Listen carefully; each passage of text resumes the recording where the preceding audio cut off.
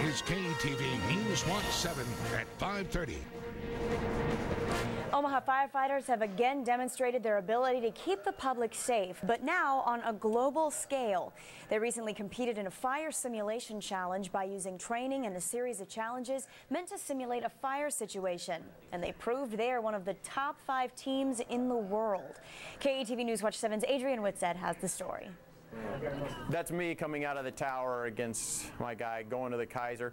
For Nate Rohda, captain of Team 385, local Omaha Fire, this is when the competition really starts. When you get to the bottom of the stairs, everything before the stairs is technique, everything after the stairs is heart.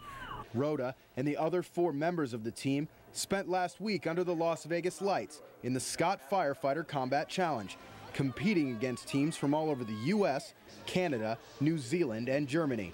They then take the top 18 teams and they qualify under the lights on Friday night, and we were 5th out of all of them.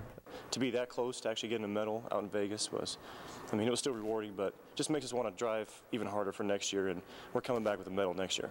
2 other Omaha teams made it to Las Vegas as well.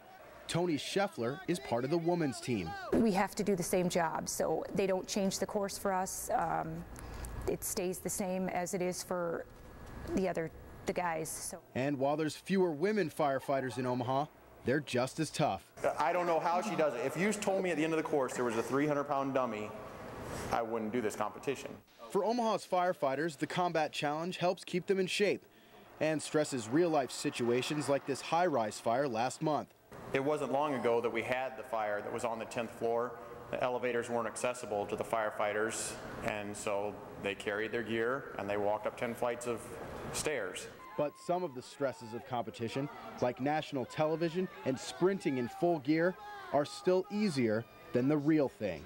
The tower we run up here isn't on fire, and that makes it a lot better, but... With more complete coverage, Adrian Whitsett, KETV News Watch 7.